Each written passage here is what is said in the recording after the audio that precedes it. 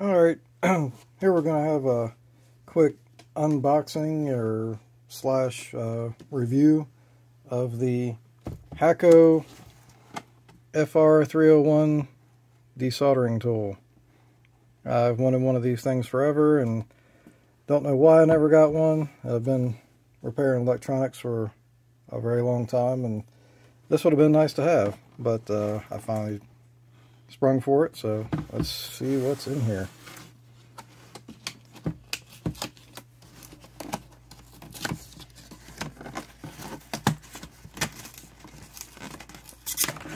Just tear into it like a Christmas present. Kind of is like a Christmas present to myself.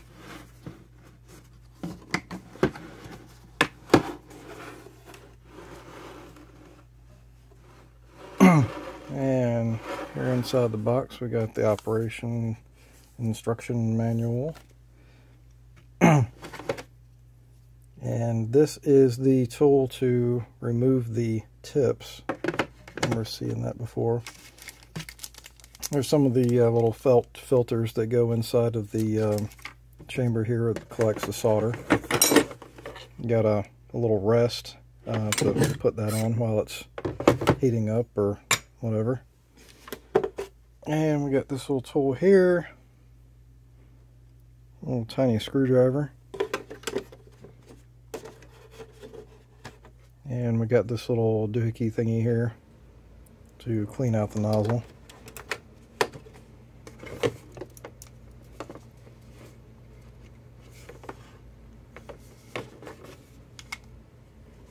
Looks to be made very well, just like most of the Hakko equipment. I've actually used many different Hakko soldering irons, although the one that I use the most is this old welder that I've had forever. It actually works really well. Let's see here, that little screw on the back here. Let you remove the back of it. You see the inside of the pump there. You pull that back and that's the little chamber that collects the solder. You can see the little felt pad in the back, the little filter. Put that back in there. Looks like there's a little, you can pull it back all the way to take this out, like that. When you put it back in, there's a little release button. Locks it back in. Put this back on. Looks like you don't actually have to take that off to get this out. You just pull it up like that, put it back in.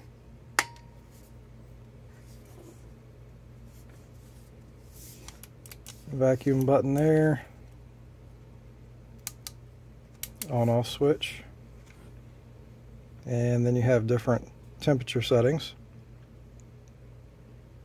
It's got 1 through 4 and it tells you what your temperature is here, 1 through 4.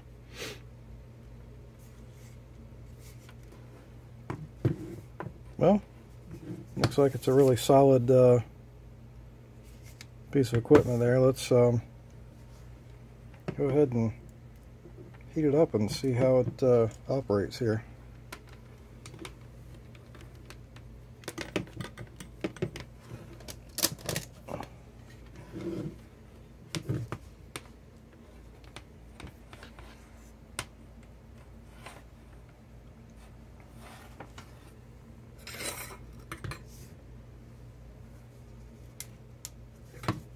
Turn it on and we have a red light. I don't know. Yep, there you can see it there in the camera.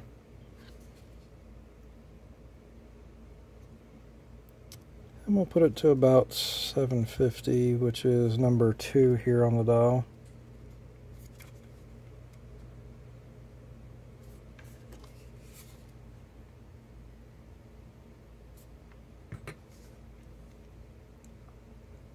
It's like it's heating up fairly quickly. I can smell it already.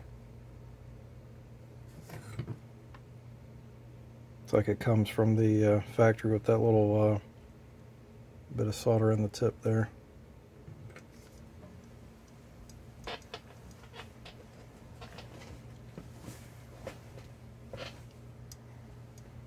Oh yeah, it's smoking now. Oh, look at that.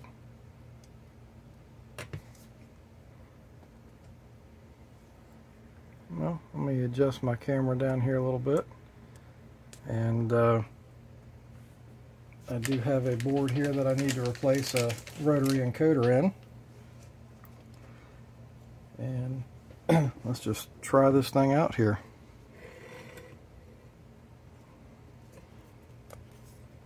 This is the rotary encoder that's bad. This is for a welder. So let's give it a try.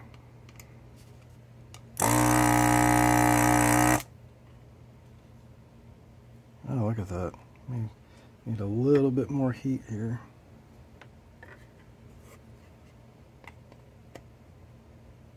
These are multi-layer boards, so they do take a little bit more heat than like a single layer.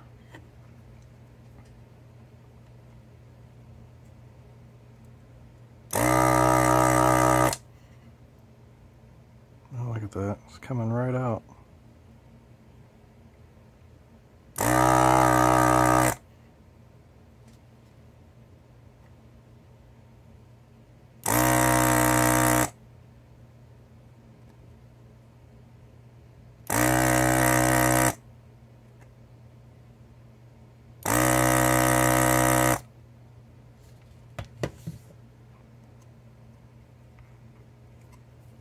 Probably have to hit these other ones a little bit more here.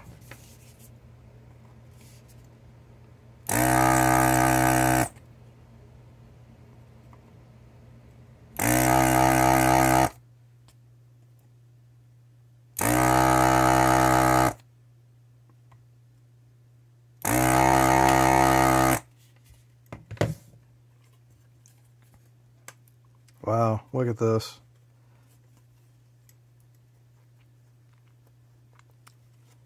One little connection right there.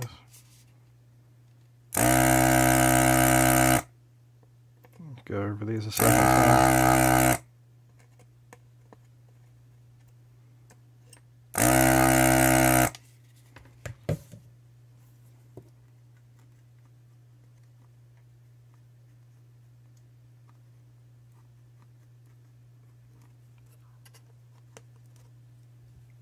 Wow. And that would have taken me forever before with using desoldering wick, which I still use on some small things, and probably still will use, maybe clean the board up, which actually this is pretty clean.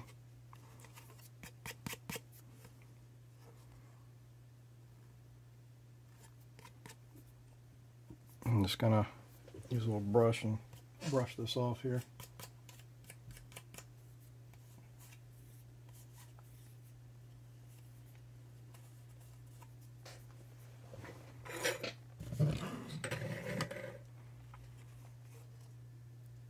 Well, that's just amazing.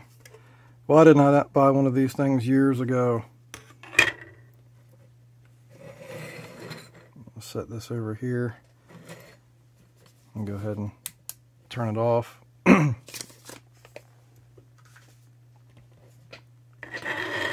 Set this over on this side of the bench. I'm going to go ahead and solder in the new encoder.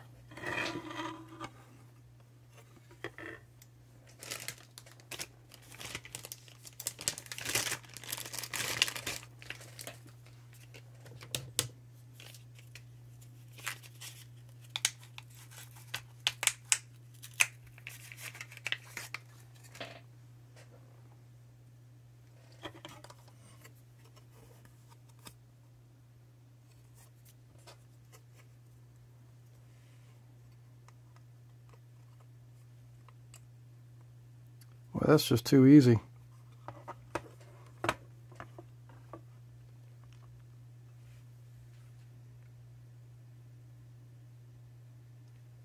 Try to focus this in a little bit better so you can see it.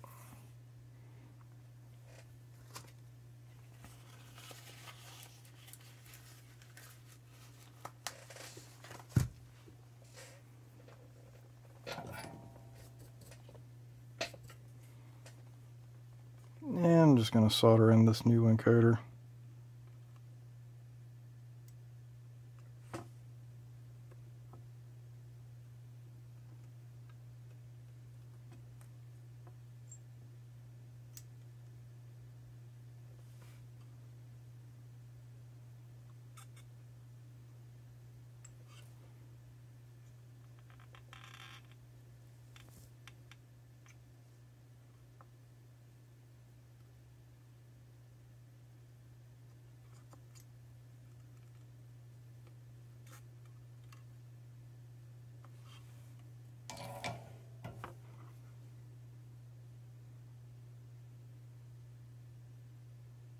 Get that in the shot there.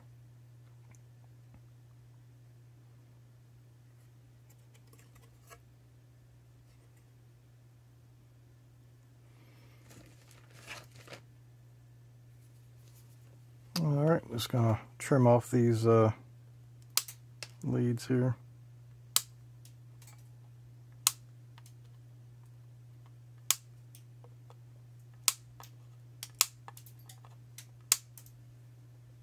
In case you're wondering, those are flying across the room. They'll probably end up getting stuck in the vacuum cleaner or something, but that's fine.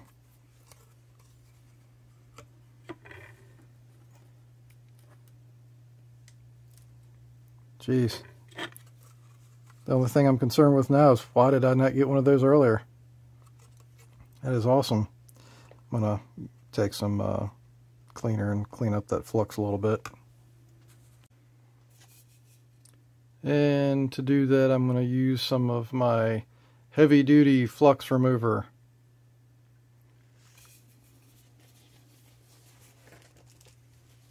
And a toothbrush used. Ugh.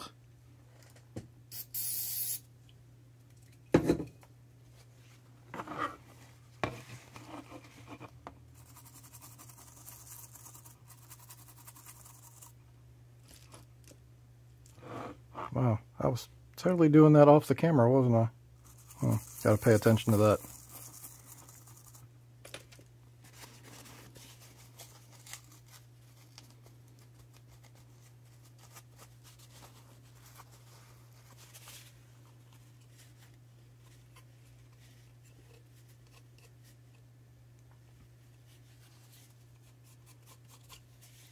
Trying to be careful not to get too much of that stuff on there and go crazy. This board is coated with like a lacquer to make it a little bit not waterproof, but water resistant.